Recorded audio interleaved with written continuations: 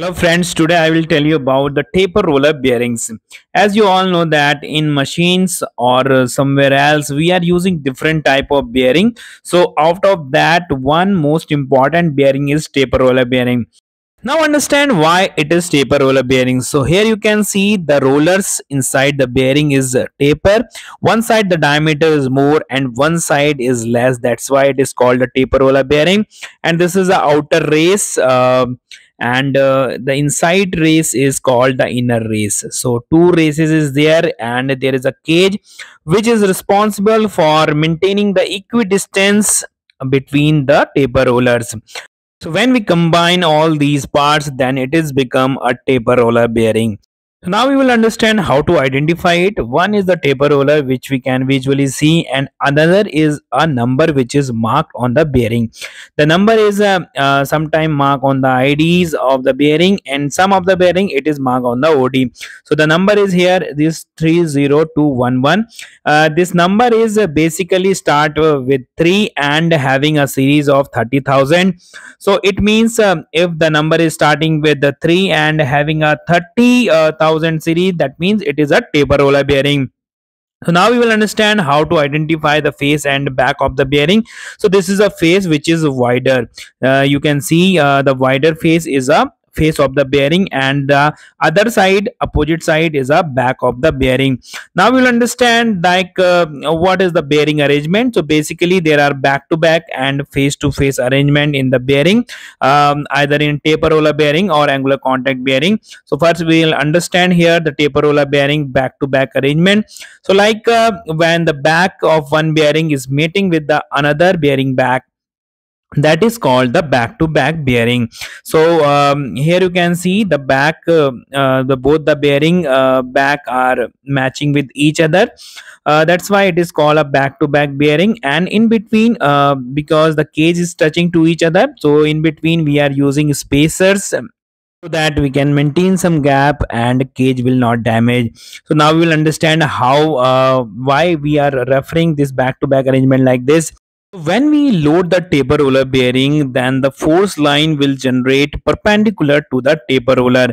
And here in the left side diagram, you can see when we draw the like perpendicular line of both the all the roller axis, then it is become like a back to back arrangement. And here one notch to another notch, there is a length. The length, in this length, the bearing will provide a rigidity to either a ball screw or bearing as per its use, so that with the rigidity the axis having a greater accuracy and a higher load carrying capacity. So if we see the face to face arrangement, it is just opposite to the back to back arrangement. Here when we draw a force line, when we preload it, it is just like perpendicular to the taper rollers, and the lines is the notch of the bearings is very near to each other, and the length compared to the back to back arrangement is very less in the face to face arrangement. So due to that, the rigidity in face to face arrangement is less, and it is used, generally used for floating arrangement. So here you can see I am showing you a face to face arrangement. So whenever there is a you are controlling the vibration, you are having a high temperature issue in the bearings by the vibration or the more length of the ball screw. So this face to face arrangement provide a floating end, so that the vibration will absorb and there is no extra heating in the bearing.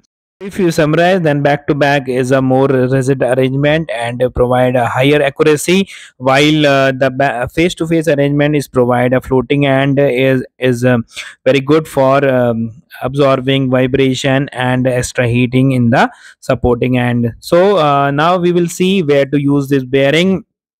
So normally a taper roller bearing is made for taking higher axial load compared to the radial load. Friends, radial load is generally developed with the RPM of the spindle. Like if there is a high RPM in the ball screw or the spindle, then there is a high radial load because it is just perpendicular to the axis.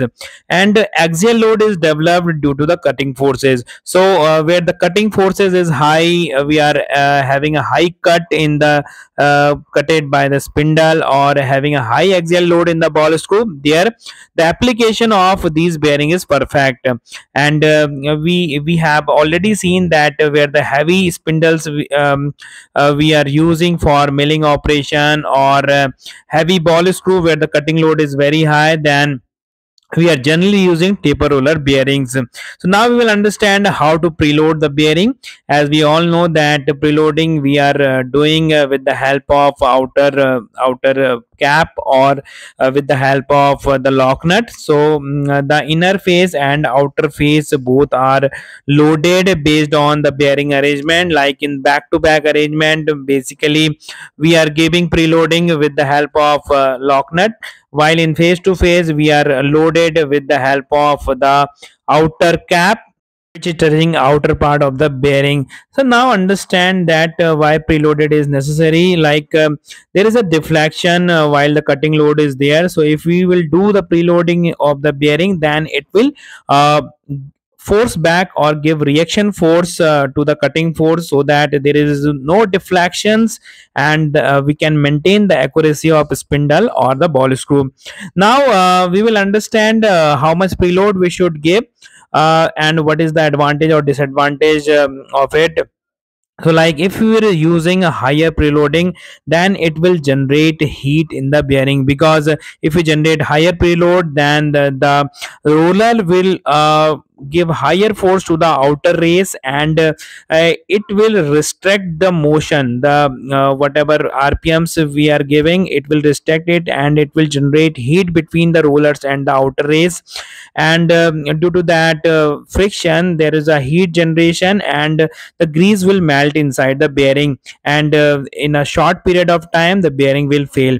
Either the lower preloading will cause a play in the assembly.